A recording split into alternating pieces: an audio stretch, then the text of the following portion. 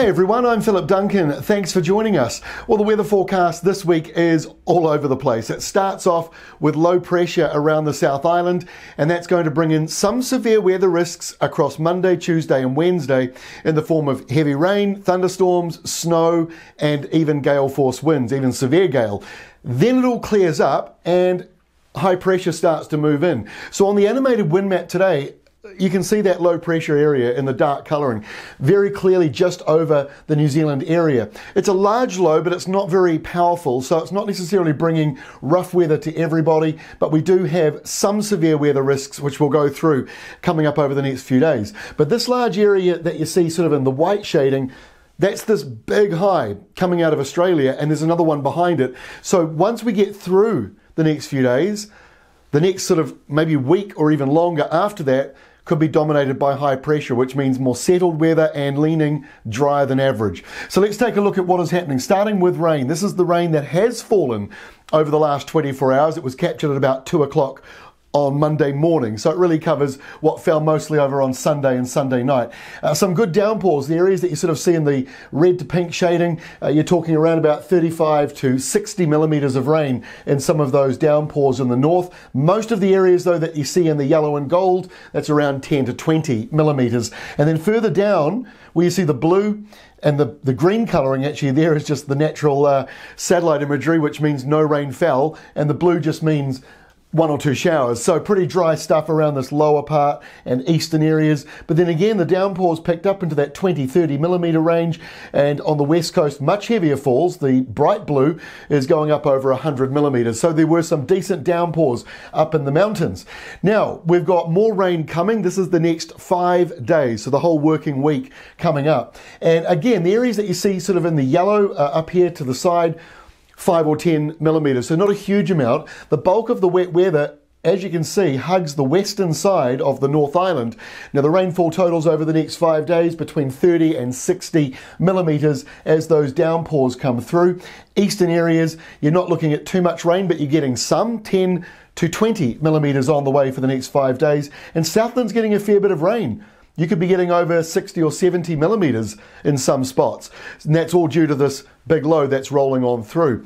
Now we've got snow on the way as well. The next 3 days shows, again, sort of that lower South Island getting the biggest totals. You're pushing up there, maybe 50, even 75 centimetres over the next few days on the tops of the mountains.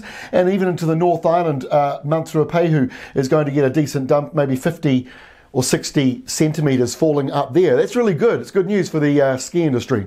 So this is how we look for Tuesday. This is a large area of low pressure. It's dropped down to the 987 hectopascal range, which is pretty deep, but because it's big, it's not overly powerful, and we've got this big high next to it. That's the reason why these southerly winds look so significant, and they will be pretty blustery as we go through Tuesday.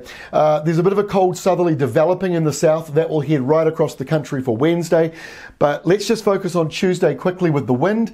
We've got a fair bit coming through, and this area out at sea, that's the main area to watch. So we've seen that pushing through, gusts maybe getting up to 100 k's an hour as that moves on through, coming in towards the Auckland region and brushing that western side. Mount Taranaki and the eastern ranges over there could be looking at some pretty big gusts, maybe getting up over 100 k's an hour for you. And then into the afternoon, those winds still stay blustery, over 120 k gusts, potentially in the mountains and ranges, and very blustery around places like Tauranga and around Raglan, Kawhia, New Plymouth. Those areas will be seeing those winds howling through across Tuesday. Once we get to Wednesday, another very windy day. This is the windiest weather just out at sea. So there'll be another surge coming in later on Wednesday across the upper North Island. Calmer though in the middle here, where you've got sort of the edge of low pressure and that big cold southerly going all the way up. Most of the country by Wednesday will be feeling average to colder than average, which is different to today, Monday, which is average to warmer than average. So we've definitely got a change coming, and you'll feel it by Wednesday. Let's move through. We get to Thursday. High pressure is building out to the west. Showers continue, but long dry spells increasing. On Thursday, the high rolls in further, but it's still the same forecast. Still a few lingering showers, sou'westers, many places may not necessarily feel like you've got a high over the top of you simply because of that showery and sort of breezy sou'wester, which will still be a bit cold. And our final map, as we go in towards Saturday, shows that high pressure belt moving towards the north. Westerly winds, that'll start to lift temperatures up. And as I say, we've got more high pressure coming in behind it, which it's a little bit unsettled because of a storm down here in the Southern Ocean, making those westerlies a little stronger. But that's a big high, 1027, an even bigger one behind it. So we're now going to be leaning into drier than average weather once we get to around about Thursday of this coming week.